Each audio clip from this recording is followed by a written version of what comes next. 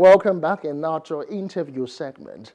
Linda Obi is an influential trailblazer and has made a significant impact in technology, blockchain, and health sectors through transformative leadership.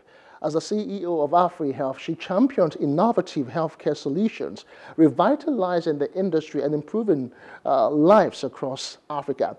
She joins me now on today's discussion. Thanks for joining me, Linda. Good morning to you.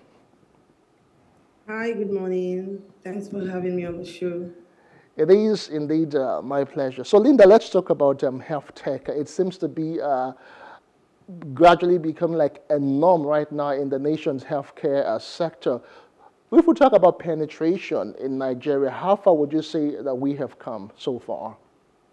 So I would say that when we speak about health tech, we are talking about the broad, it's broader than, encompassing it in that vocabulary, which is health tech.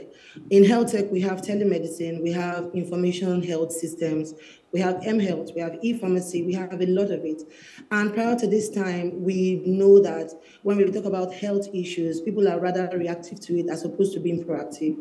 But one thing that the internet has done is that technology continues to be an enabler. And as of today, global internet penetration stands at 50 to 60%. In Nigeria, let me come down to Nigeria, internet adoption and penetration is at 50%, right? And this is continuing to enable technology to solve pain points in critical sectors, and health happens to be one of it.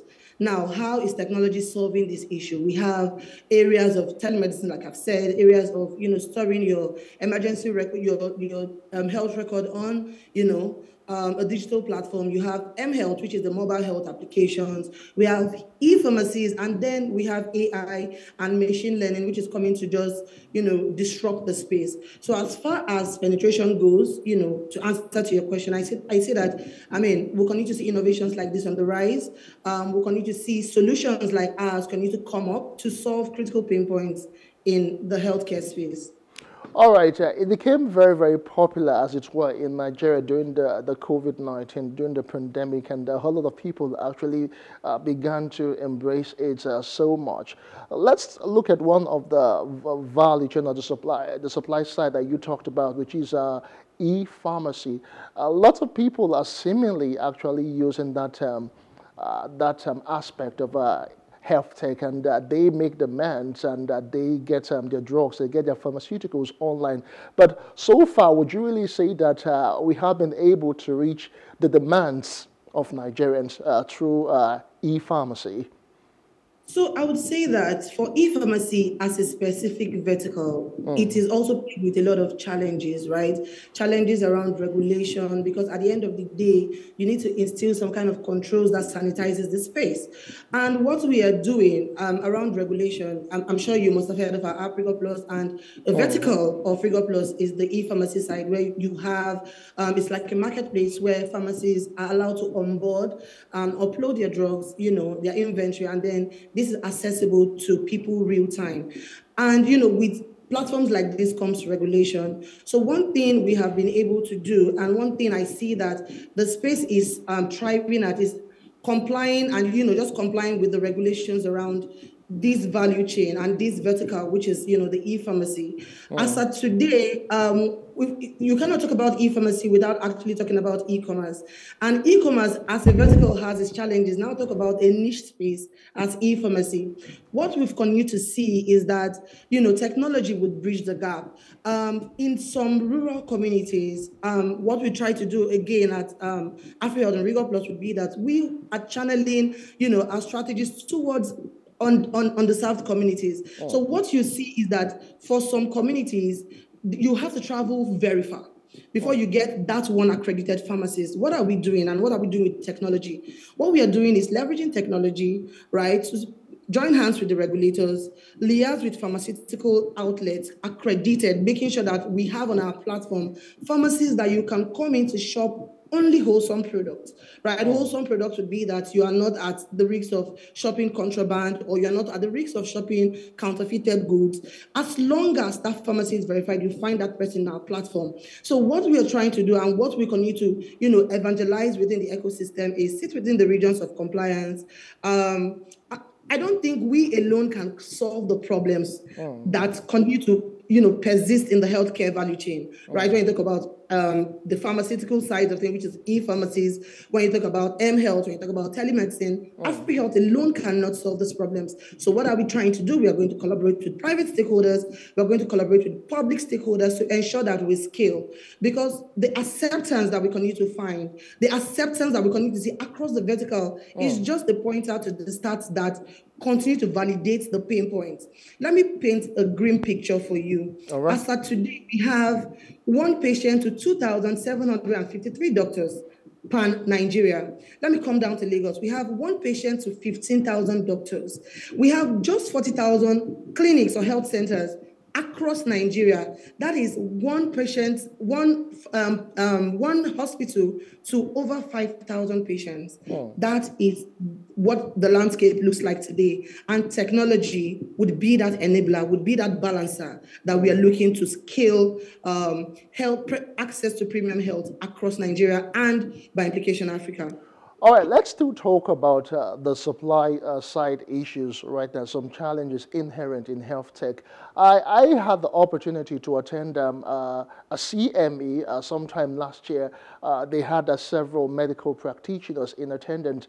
And one of the things that was resounding amongst all of them there was the issue of health tech funding, specifically for laboratory equipment and, of course, some hospitals equipment. They talked about the issue of venture capital and how expensive it is, and there's an issue of getting back money and all of that, because most of Nigerians, they actually pay for these healthcare needs from their pockets, and at the end of the day, so they cannot really afford most of these technologies, as it were. So can you just throw more light on that as the issue of health tech funding? So I think the issue of funding, so I'm having a bit of a glitch, so I'll put on my video shortly. I think the issue of funding is not just, that issue is not peculiar to healthcare, right? That issue is not peculiar to healthcare at all. It goes across different verticals. It goes across finance. It goes across agriculture. And I also want to talk about the landscape that we currently play in, which is Africa. Funding to Africa, we saw a lot of it in 2021, but it kind of slowed down, right, in 2022 and 2023. And all verticals, all spaces are hit by it. This is not a health technology or healthcare thing. What I feel that can be done, right, to continue to attract this kind of investment would be building meaningful products that solves real life issues, right? And that is why we continue to advocate for access to premium healthcare, because that is a fundamental that is, I think it's a fundamental human right across the globe. It's a fundamental human right to everyone, right? Now, if we continue to build real life issues, real life solutions that are tackling real life problems, that are actually speaking to, now let's come down to the healthcare sector that is actually speaking to what's called diagnosis, that is speaking to emergency records, that is speaking to what's called access to doctors real time without having to travel all the way, to a hospital, without having to travel all the way to a pharmacy. Now, those are real life issues that actually requires a lot of funding, because the infrastructural build out, the whole technology build out costs a lot. So if I am to speak, I would say that we would need a lot of funding around these verticals.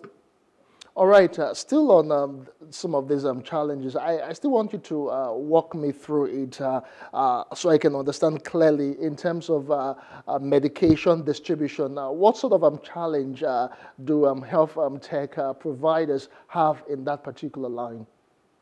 So healthcare providers do not have a problem. Actually, the people with this pain points that we are actually trying to solve would be the manufacturers who are actually, manufacturing pharmaceutical products, and importers, who are actually importing pharmaceutical products.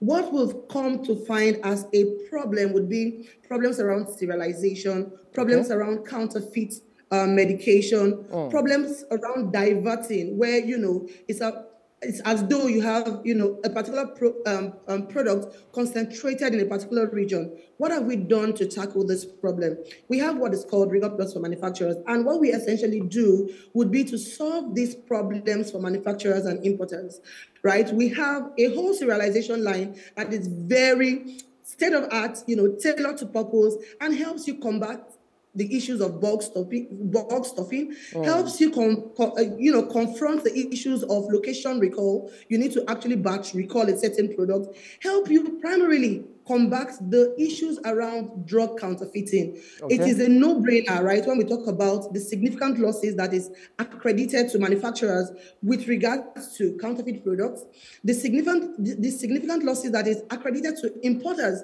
with regards to not able to track their products and not able to vouch for the integrity of their products, right? AfriHealth is bridging all of that with its solution Rigor Plus for manufacturers, which is tailored to solve serialization problems, drug counterfeiting, bulk stuffing, location recall, location geofencing, name it, right? We can customize a solution that works for every manufacturer.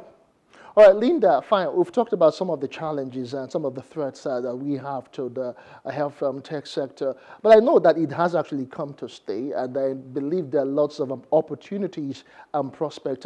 Can you tell us where you see us, that's Nigeria, as a country in the next 5 years in terms of service solutions, providing solutions, that is, in terms of health tech? Yeah, like I said at the very initial of this interview, right? When, as Africans and growing up in Nigeria, I would understand that it's only when you have malaria that you begin to treat it. There is nothing like preventive measures. But as we continue to see the adoption of the internet, and as we continue to see digital natives now, people who are born into this technology, would continue to see a rise and uptake in telemedicine, would see an uptake in health information system, mHealth, like I said, e-pharmacies, and AI, machine learning. And of course, you know what, we can all see what the technology, which we call blockchain, we can see the revolution and the disruption that is bringing to the sector. In the next 5 years, what I would see would be like, would have a lot of Internet of Things around the health care space. That is a vertical of technology that is going to scale. Big data analytics is going to be a thing. Why? Because we are already collating data anyway. So when you're looking at you're looking at making a decision when it comes to a demography. Say you are looking at a particular demography. We have, what we are now putting together, which speak to big data analytics. The VR and AR thing is going to be a thing in the coming 5 years. I'm sure that would have consultations in the metaverse, drone deliveries and the likes are also going to be a thing. So I do think that, if I'm to come down to layman's term, the future is really bright with regards to health technology. All right, thank you so much, Linda Obi. We have been speaking with her. She is an influential trailblazer, and of course, she is with AfriTech, and she has given a whole wonderful insight to the prospect of health tech in Nigeria. I do appreciate your time, Linda. Thank you so much, and thank you for having me. Yeah, our pleasure.